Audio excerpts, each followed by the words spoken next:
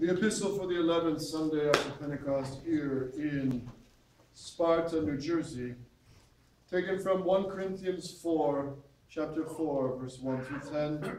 This was one of the favorite epistles of St. Paul, here it is, of Archbishop Lefebvre. Here it is. Brethren, I make known unto you the gospel, which I preached to you, which also you have received, and wherein you stand, by which also you are saved, if you hold fast after what manner I preached unto you, unless you have believed in vain. For I delivered unto you first of all, which I also received, how that Christ died for our sins, according to the Scriptures, and that he was buried, and that he rose again on the third day according to the Scriptures, and that he was seen by Cephas, that's St. Peter, and after that by the 11. Then was he seen by more than 500 brethren at once, of whom many remain until this present day, and some are fallen asleep. After that he was seen by James, then by all the apostles, and last of all he was seen also by me, as by one born out of due time. For I am the least of the apostles, who am not worthy to be called an apostle, because I persecuted the church of God. But by the grace of God I am what I am, and his grace in me hath not been void. The Holy Gospel.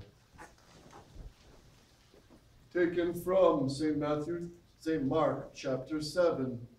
At that time Jesus, going out to the coast of Tyre, came by Sidon to the Sea of Galilee, through the midst of the coast of Decapolis, and they brought to him one who was deaf and dumb. And they besought him that he would lay his hand upon him, and taking him from the multitude apart, he put his fingers into his ears. And spitting, he touched his tongue. And looking up to heaven, he groaned and said to him, Ephphatha, which means, be thou opened. And immediately his ears were opened, and the string of his tongue was loosed, and he spoke correctly.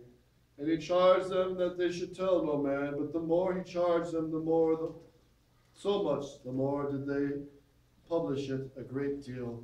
And so much the more did they wonder, saying, he hath done all things well. He has made both the deaf to hear and the mute to speak.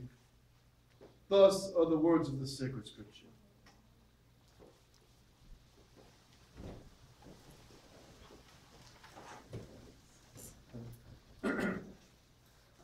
After the Mass, you're all most welcome to come and have the refreshments and supper here. We're on the tail end of our pilgrimage with, 11 boys, 2 seminarians from Our Lady of Mount Carmel, and myself. We've had this big pilgrimage going to the great shrines in Buffalo, Our Lady of Victories, and then up to Midland, where St. John de Brébeuf and St. Gabriel Lamont, both priests, were brutally put to death and tortured. And I had the happiness to offer Mass right on the grounds where St. John Brébeuf died. And we prayed on the grounds where St. Gabriel was tortured. They dug out his eyes and filled the sockets with red-hot coals. That's just one of the tortures they put him through. For the love of souls, to spread the Catholic faith, to bring America and Canada under Christ the King. That's the whole purpose why they died martyrs, and out of love for their souls. So it was a great joy to be there and to pray at these shrines. And then we took the boys up to Quebec City and Montreal, where there's just thousands of churches, shrines, saints, venerables, blesseds, and we got to pray at a number of them. And then we made our way south to Vermont and now here. And this week they're going to hike some of the Poconos, and then they'll see Gettysburg, Emmitsburg, where St. Elizabeth Ann Seton is buried, and hopefully Antietam, Bloody Lane, and then back to Kentucky. So pray for these boys on this pilgrimage. They'll be here for supper, of course. They had Mass this morning, and so you're welcome to come.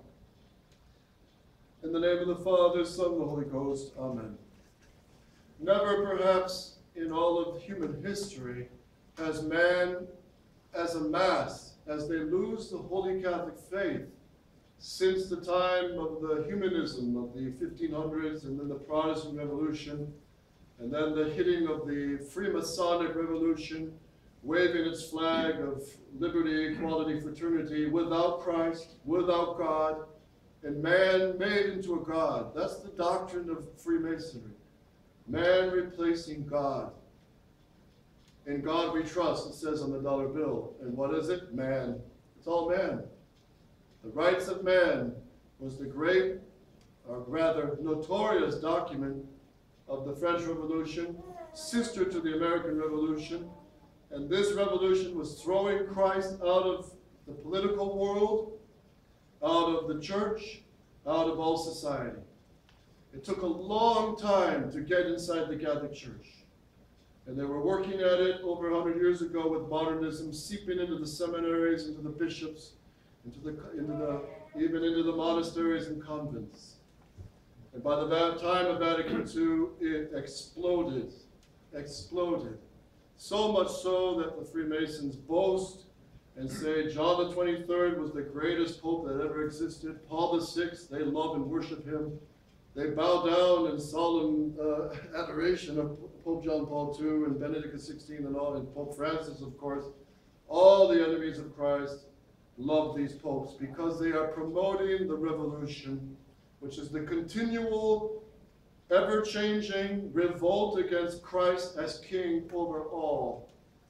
That's what the revolution means. We will not have this man, who is God in man, reign over us. That's what the revolution is all about. And it is slippery. It is all infecting. It is a plague over the entire globe of the earth right now.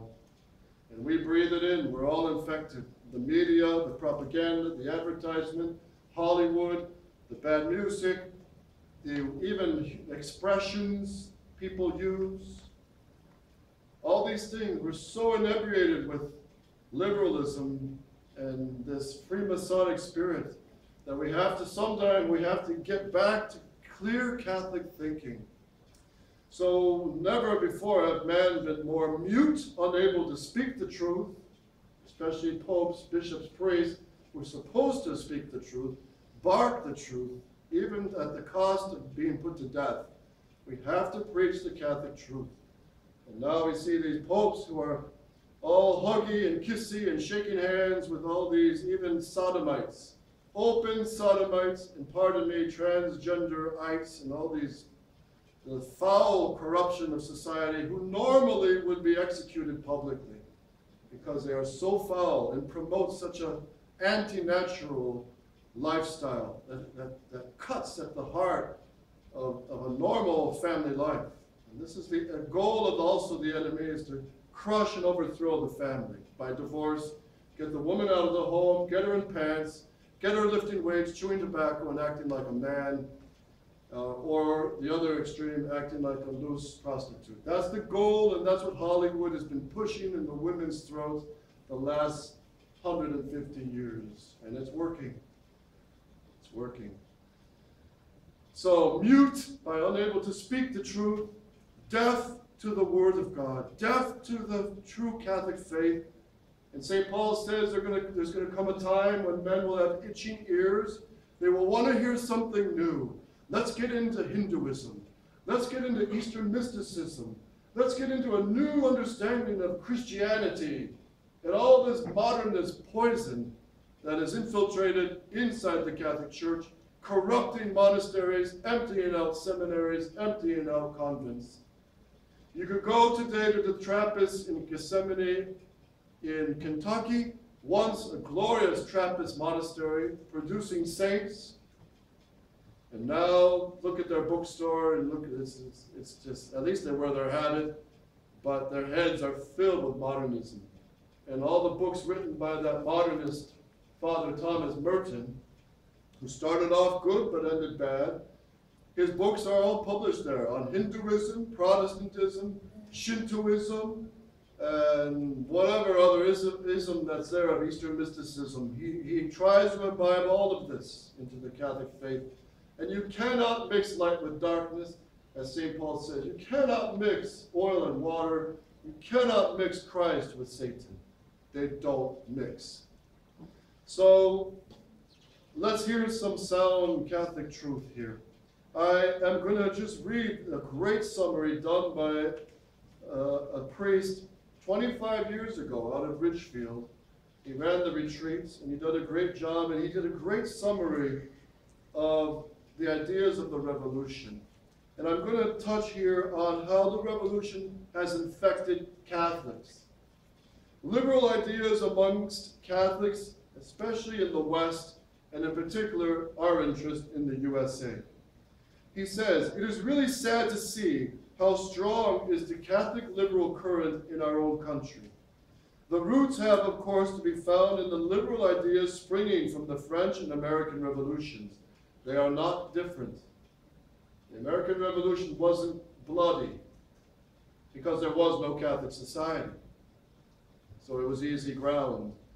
But the French Revolution was extremely bloody, with the guillotines and martyrdoms of hundreds and thousands of priests, nuns, faithful, because there was a Catholic society to knock off. But the ideas are the same. But the one who spread these ideas inside the American church back in the 1800s was Cardinal James Gibbons. He was the Bishop of Baltimore, the founder of the Americanist heresy, which was condemned by Pope Leo XIII in 1895 and in 1899. And we got to be reminded of this, because Americanism is really a heresy. And what it teaches basically is not condemning, obviously, true patriotism. That's Catholic. You love the land where you live, where your fathers lived, where your fathers are buried, where your ancestors plowed the fields. That's not what this Americanism is about. Americanism is turning man into God, scorning the contemplative virtues, and exalting separation of church and state and the liberal ideas. His foolish dream of Cardinal Gibbons was to make a marriage between the gospel of our Lord Jesus Christ, everything centered on God, and marry it with the ideas of the revolution, everything centered on man. So what you got already is an appetizer to Vatican II in Cardinal Gibbons and all the liberal priests and bishops in the United States at this time. It would seem easier to get a square circle or a donkey to study St. Thomas Aquinas. Cardinal Gibbons, under Americanism, brought the poison of liberalism inside the hearts of American Catholics. And this is not just American Catholics now, it's the whole West, Canada, including South America. We're all imbued with these heresies. This poison is still there, more dangerous than ever, destroying brains and countless souls. In spite of the condemnations of Pope Leo XIII, liberalism brainwashed most of the American Catholics. Again, we could just say Western Catholics, including Europe. Here are some of the ways this liberalism creeps inside Catholic American souls. So he raises up 6 ways we're poisoned. And it's very important to study this because it strikes at the heart of the fight of the resistance, the fight against Vatican II, modernism, and the new Mass. It's everything Archbishop Lefebvre stood for, and the solution is always the same: the reign of Christ the King. In my soul, in your soul, in your families, in our cities, in our nation, and over the whole world. The reign of Christ the King. That's the only answer. And God wants it when the Pope will finally consecrate Russia to the Immaculate Heart of Mary. When will this be done? Oh, when will this be done? God knows. God knows. It's going to take a miracle. Here are some ways this liberalism creeps inside Catholic American minds. First, through the heresy of Americanism. I would like to give only one example from a little booklet called God Bless America, published by the Salesian Brothers in 1991. It's a booklet found everywhere, even in Catholic traditional homes. On page 29 of this booklet, you find the following lines under the title, America's Gospel. It says, quote, "Our country has a gospel of her own to preach and practice before all the world the freedom and divinity of man." That's Vatican II in a nutshell. There it is. We find two heresies in this liberal text. We have a special gospel for us Americans. We believe that man is God. And here he says Americans, but it's really the whole Western world, including Europe, man has been made God. So that's the first way. We just breathe this in. I have my rights. How often even Catholics say this? It's a free country. I have my rights to think what I want. But we don't before God. I don't have the right to promote and support abortion. I have no right to believe and promote a false religion other than the true Catholic religion. Only the truth has rights. Second way we get poisoned. 2, through indifferentism and liberty of conscience. Now pay attention. This is the heart of our fight right here. This is what Archbishop Lefebvre really hit on as the revolution. Here it is. Many Catholics believe that we have the right to follow our conscience and that each one can save his soul in his own religion. Even traditional Catholics think this way. Oh, he's a good Protestant. He probably saved his soul. These liberal ideas are solemnly condemned in the infallible encyclical Quanta Cura in 1864 by Pope Pius IX, where he condemns liberty of conscience as an insanity and a liberty of perdition. If liberty of conscience, which is I can believe what I want, is to be recognized as one of our rights, we are obliged to give women the right to kill their babies, or to men to live as homosexuals. Indifferentism is solemnly condemned by the same Pope on that same year with the propositions 15, 16, 17, and 18 of the Syllabus of Errors, which is the most important text of the Magisterium against liberalism. Here are these condemned propositions. Here they are. Condemned. First, every man is free to embrace and profess that religion which, guided by the light of reason, he shall consider true. This is condemned. Now, it's hard for us to grasp this, and I would need to repeat this a few times to sink it in. But in other words, to say I can believe, and any man is free to believe whatever they want, and still go to heaven, condemned. It's not true. It's a lie. It goes against Christ's teaching. Syllabus number 16, condemned. Man may, in the observance of any religion whatever, find the way of eternal salvation and arrive at eternal salvation. Condemned. And that's why the Vatican II and these liberal errors kill the Catholic spirit. Because if a Protestant or Baptist can be saved in their false religion, then I'm not going to work hard to convert them and pray for their conversion. The true charity seeks to save souls and bring them to the true religion. Number 17, also condemned. Listen to this one.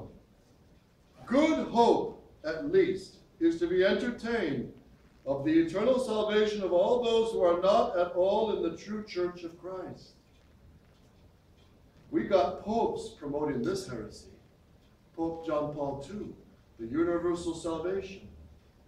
That anyone, as long as they're human, they can go to heaven. That's false. Christ never taught that. Christ taught you must believe the doctrine I have laid down, or you will be condemned. So this idea of good hope, well, he might be saved. He was a good man. He was very generous. Good hope, at least, is to be entertained of the eternal salvation of all those who are not in the true Catholic Church of Christ, condemned. In other words, there's not much hope for those who die outside the Catholic Church to save their soul. And if they do, it's only because God gave them a supernatural grace of what's called by St. Thomas Aquinas, baptism of repentance, or baptism of desire, where they receive that special grace to want to be and embrace and believe all the truths of the Catholic religion, and God gives them sanctifying grace. And this is not as common as many people believe. Because everyone, all of you are here today because you had to do study, you had to do research, you had to seek and pray to find where's the truth in this mess. But God led you by his grace to know the true faith, the true Mass, the true sacraments. It's such a grace. So everyone has a duty to look for the truth. And the problem is most people can care less. Really, most people can care less.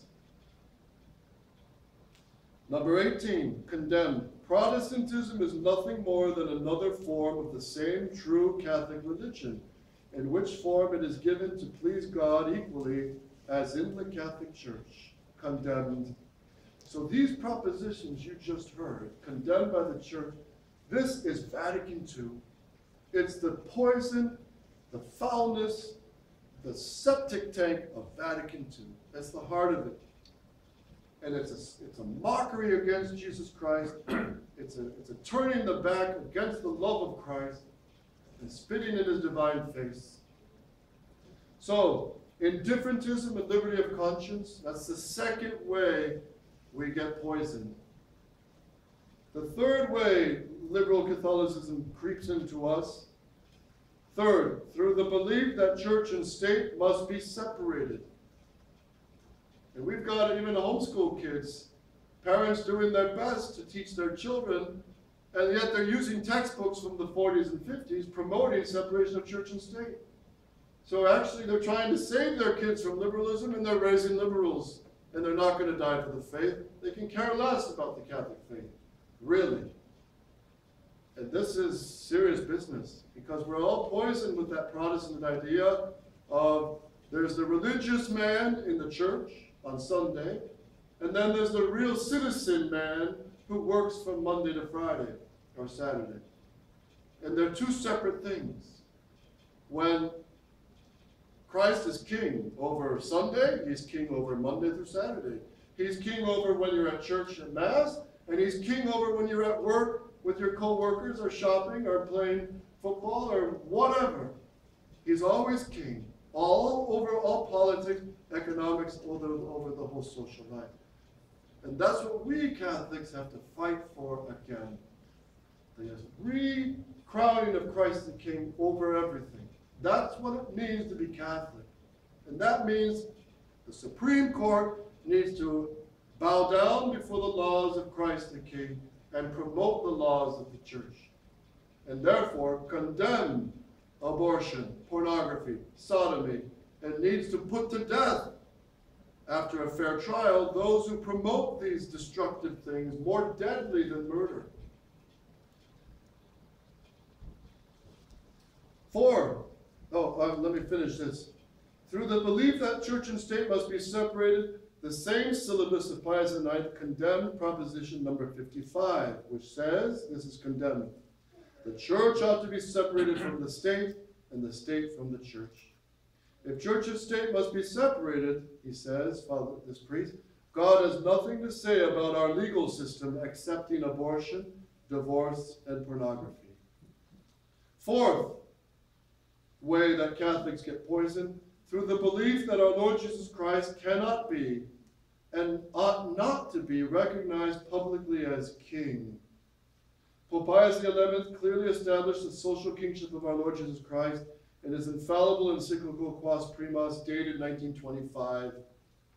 And Vatican II took that document, ripped it up, and spat on it, and said, we don't want Christ anymore as king. We want atheistic states, pluralistic states. And Archbishop Lefebvre, he understood this is the main problem with Vatican II. It's not firstly about the Mass. It's about the doctrine. And that's what the true Catholic resistance today is all about. It's about the doctrine first. But not just cold doctrine in a book, but the doctrine that imbues all our life, all society, imbued with the love of Christ. That's the real fight. Number 5. The 5th way we get poisoned, through the belief that the Declaration of the Rights of Man is a wonderful document, when in fact this declaration has been solemnly condemned by Pope Pius VI. Now, the Declaration of the Rights of Man, if you read it, it sounds almost like the Declaration of Independence and the First Amendment. It's the same. It's the same. So we Catholics who truly love our country, we want Christ to reign and not the Freemasonic ideas. And what is the fruit of the rights of man? Murdering over 1 billion babies worldwide since the 60s. Can you imagine? When Our Lady said whole nations will be annihilated, well, abortion has annihilated more than one nation. If you count billions who have been aborted, it's frightening. And then all the other perversions. And then the last point, we get poisoned through the belief that democracy or republic are the only two good forms of government. Now this one, boy, many Catholics have a hard time with this one. Even many priests, even traditional priests. Through the belief that democracy or the republic are the only two good forms of government, when Pope St. Pius X warns Catholics about democracy in his encyclical Our Apostolic Mandate in 1910. About this subject, it is of the utmost interest to discover that when the book of Father Sarda e Salvani, in his book called Liberalism is a Sin, you should all read that, it's a great little book, Liberalism is a Sin, it was translated into English. The translator changed the title, which became What is Liberalism? But also he completely forgot, quote unquote, forgot to translate chapter 13 of the Spanish edition, the chapter which is the most important for us Americans. Here is a summary of the part which was not translated. Quote, the democratic or popular forms of government are perhaps not liberal speculatively speaking, but they are liberal in fact. Because these forms of government, democracy and republic, are permeated with the heretical liberal principles. The most perfect form of government is the monarchy, says Father Silva, which is the closest to the government of God and of the Church. The most imperfect form of government is the republic for the contrary reason. One virtuous man is needed to have a good monarchy, but the majority of citizens must be good to have a good republic. The fact that the Freemasons have always tried to implant and spread public republics and democracies is enough to push Catholics away from these forms of government. So that's pretty heavy. And as Catholics, we want the reign of Christ the King. And that means over our country. And he must be reigned as king over democracy. But the liberal ideas behind democracy are authority comes from the people, but it doesn't. It comes from God.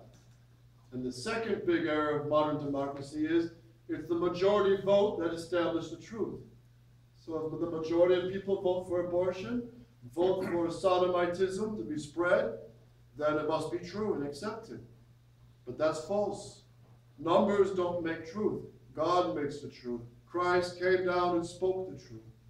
And it's for man to obey the truth and submit to it. And that's the only remedy for our decaying modern world. It's decaying. The suicide rates are sky high. The abortion rates, as I'm speaking, there's probably been over 1,000 abortions in this semi-long sermon. Over 1,000 children aborted. And maybe I'm probably underestimating because of the contraception, the birth control pills, which actually kill the baby in the mother's womb. So liberalism it seeps into us, first through Americanism, second through indifferentism and liberty of conscience, third through the belief that church and state should be separate, fourth through the belief that our Lord Jesus Christ cannot be and should not be recognized publicly as king, fifth through the belief that the Declaration of the Rights of Man is a great thing, sixth through the belief that democracy or the republics are the only good forms of government when they're not. So dear faithful, what you just heard is really a summary of the errors of Vatican II. And these errors triumphed at Vatican II. And that's why Archbishop Lefebvre stood opposed. And in the Epistle of St. Paul, he loved that quote, and it's actually on his tomb. I have handed down what I have received.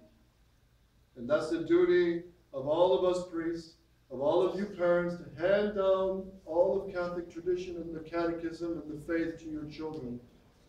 And bishops are supposed to be teaching this. And bishops are supposed to be condemning the new Mass, condemning the errors of Vatican II. And what happened to our traditional bishops? The 4 of them consecrated by Archbishop Lefebvre.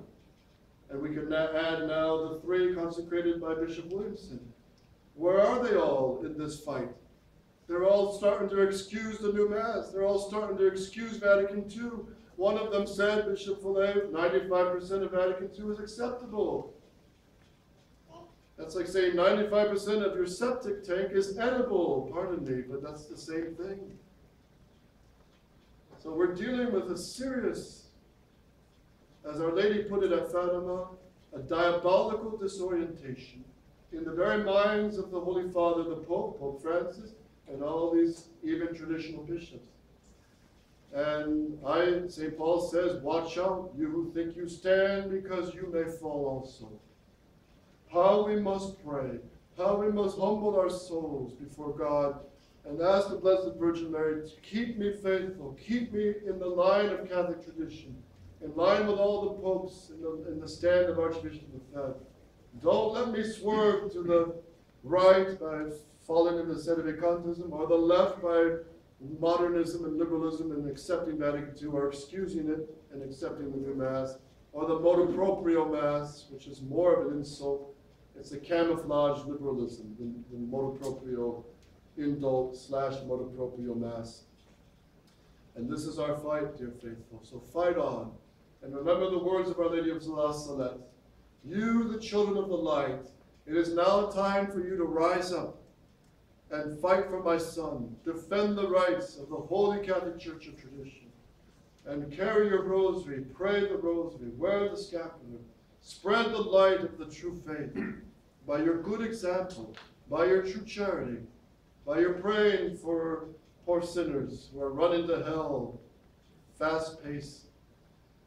And pray for our seminarians in Our Lady of Mount Carmel and the new ones who are to come this year.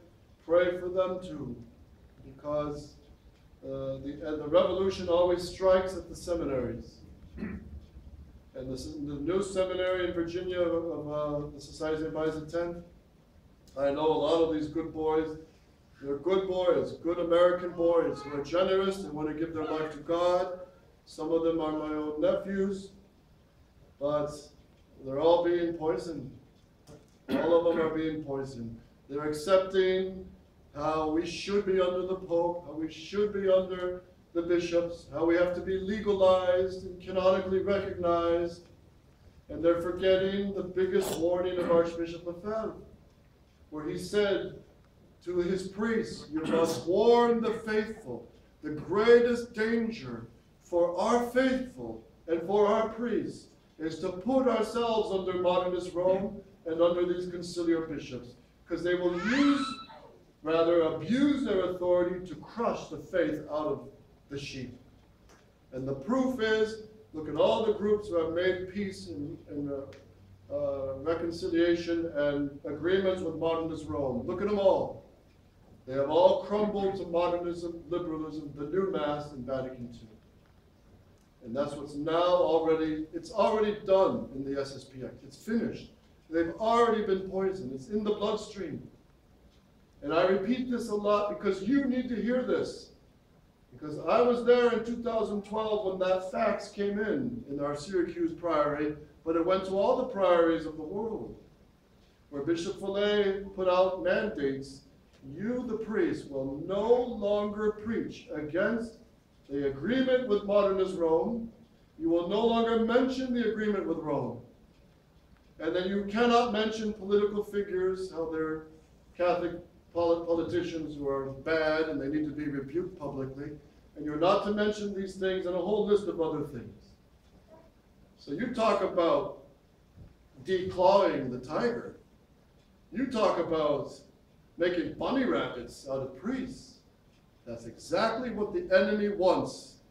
And they've succeeded within the SSPX by infiltration from the top. And it's happened right before our eyes. So here we are, the handful of priests throughout the world of the real Catholic resistance, by the help of God's grace, by the help of our Blessed Mother.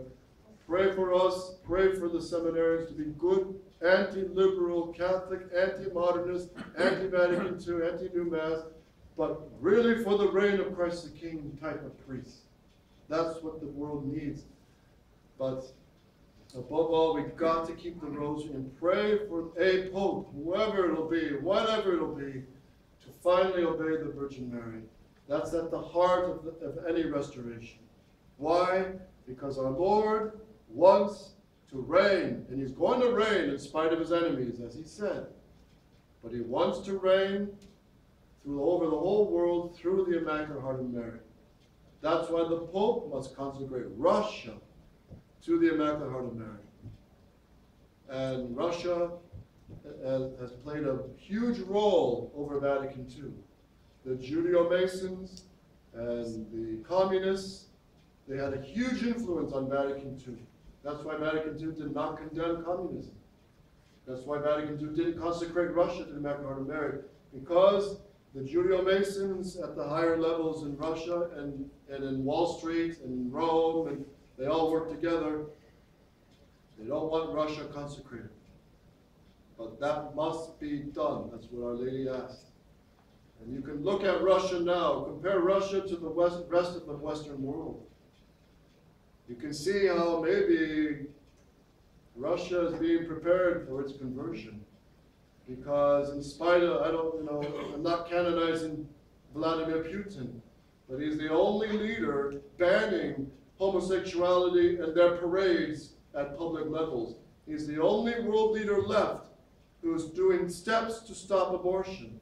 He's the only world leader left that gathered together the large families and awarded the large families to encourage the Russian people to have many children in their families. Think of that. Think of that. And he's a schismatic Orthodox. So imagine if the Pope will consecrate Russia, the floodgates will open over Russia, and through Russia, the conversion of the whole world to the Roman Catholic faith, to the reign of Christ the King. This is what God wants. But these stubborn popes, and that's why I really think when Our Lady said, pray for the Holy Father, for they will have much to suffer. I think Our Lady meant not in this world, but in purgatory or even in hell. Just think of the damage under Pope Paul VI, who brought in the new Mass. Pope Paul VI, his body was rotting. The day he would die, his body was already stinking. The Swiss guards were passing out already. They had to cover his body with the plexiglass. And they called him blessed? No way. These phony canonizations. But they have to bring these fake canonizations and beatifications to promote Vatican II. But with the grace of God, you can see through it. So hold fast to tradition and beware of liberalism seeping in. O Mary conceived without sin. Pray for us, O Mary conceived without sin. O Mary conceived without sin. Pray for us, In the name of the Father, Son, and the Holy Ghost.